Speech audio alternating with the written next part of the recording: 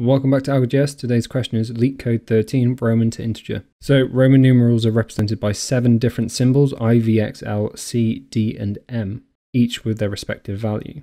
2 can be written as 2 I's, 12 can be written as XII, and 27 can be written as XXVII, where we have 2 10s plus a 5 plus 2, which is equivalent to 27. Now let's dive straight into the examples here.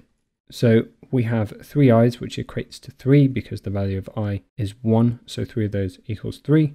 We have L, V, I, L being 50, V being 5, and 3 i's equal to 3, so that adds up to 58. And then in example 3, we have this string here, which equals to 1994.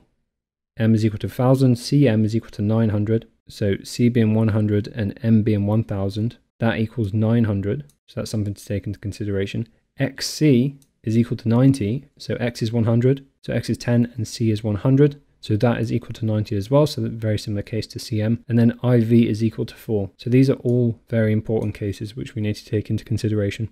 So in the example we said that M is going to equal 1000 in total, so that's going to be 1000. It also said that CM is equal to 900, XC is equal to 90, and IV is equal to 4. So what can we deduce from this? Because we have a value here, C and M. In a normal case, if we have 2 values next to each other, we'd add them up. But for some reason, this case, we have to subtract them. It's the same with XC and IV. So the common pattern is that a smaller value is followed by a larger value. So we have a smaller value here, a larger value here. So we subtract the smaller value.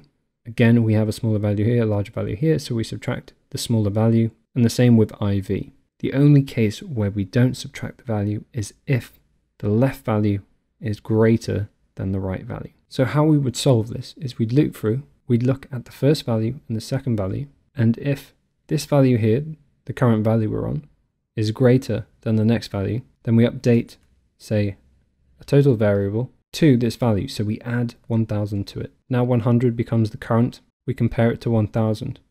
The current value we're on is less than the next value. So we subtract the current value from total. Then we move the current pointer along. Now the current is on 1000. We set the next pointer to 10. 1000 is greater than 10. And when the current value is greater than the next value, we add it on. So 900 plus 1000 is equal to 1900. Now we compare 10 and 100. 10 is less than 100, so we subtract it from the total. Then we just repeat the process. So we compare 100 with 1. 100 is larger than, so we update the total by adding 100 to it. So that's going to be 990. We move the pointer along, we compare 1 and 5. 1 is less than 5, so we subtract 1 from the total, which gives us 1989. And finally, our pointer gets to 5. The next value is not present, so we take 5 as a larger value, so we add it on to the total, giving us a total of 1994. And then we can return this value. So the time complexity for this algorithm is going to be O of 1 constant time. Now, we are looping through all the Roman numerals within the string, so you would assume that it would be ON, but as stated in the question, it is guaranteed that S is a valid Roman numeral in the range of 1 to 3999.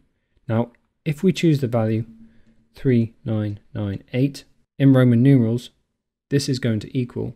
So in worst case scenario, time complexity for this is going to be O.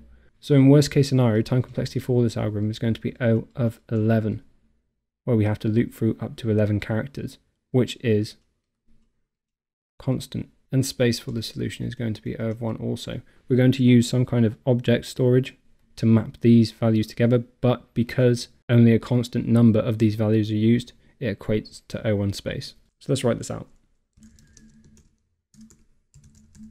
Let's create the mapping between the symbols and the integers. So I is going to be 1. Now let's define the total, which we can set initially at 0. Then let's loop through the string. So I is equal to 0, I is less than s.length, I plus plus.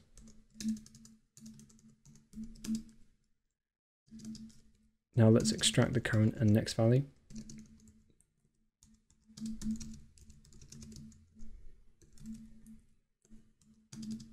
And then like we said in the solution walkthrough, and if the current value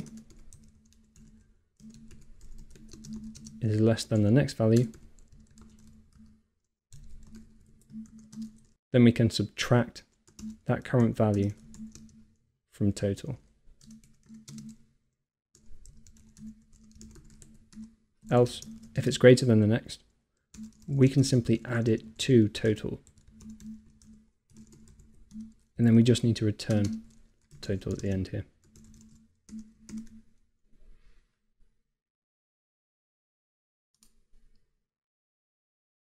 And there you go.